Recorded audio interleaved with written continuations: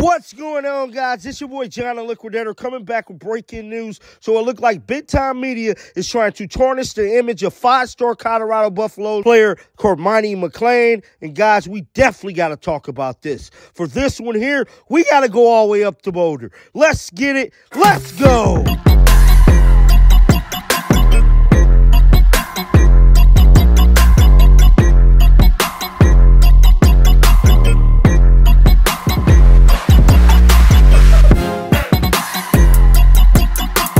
This is one of them situations that really rubs me the wrong way, not just because Cormani is my favorite player or just because I cover the Colorado Buffaloes. It's just simply disrespectful on so many levels, bruh, because when these young men do something good, they never highlight it. It never make big-time news. But as soon as something happened that could be so small, oh, my God, they blew it up and turned it into something that it's not. We got to remember, these are young men we're talking about here. These young men is fresh out of high school, in college, trying to develop themselves as men and as football players. Now, for the media to turn this into something major is simply rhetorical. Now, I know y'all wonder, John, what is you ranting about? I'm ranting about an article that was released late last night. So they released it late last night so it could pop up first thing in the morning, dog, about Cormani McClain getting into a motor vehicle accident.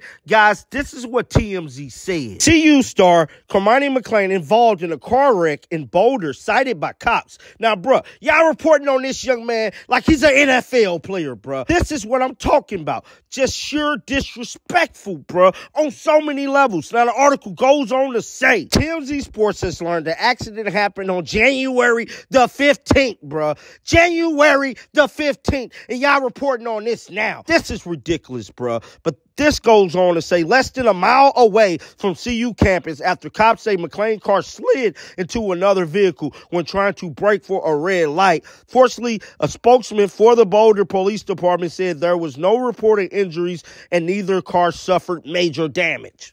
Think about that. There was no major injuries and neither car suffered major damage. Now, the article goes on to say that Cormani McClain was cited for a citation for driving a little too fast under the weather conditions. We mean to tell me it was probably snow on the ground. We mean to tell me this young man is from Florida. He don't have very much experience driving in the snow. Now, who's to say that he was speeding, bruh, if it's snow on the ground? He from Florida.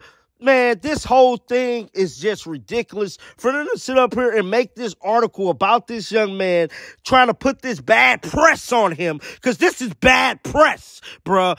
This is ridiculous. Get down in the comment section. Let me know y'all thoughts about this. And this is what I'm talking about when it's a conspiracy against the Colorado Buffaloes. Definitely let me know y'all thoughts about this. Keep them bills on, because you know I'm going to bring you the news. And like always, man, shake the damn haters off. I'm out of here. Peace out.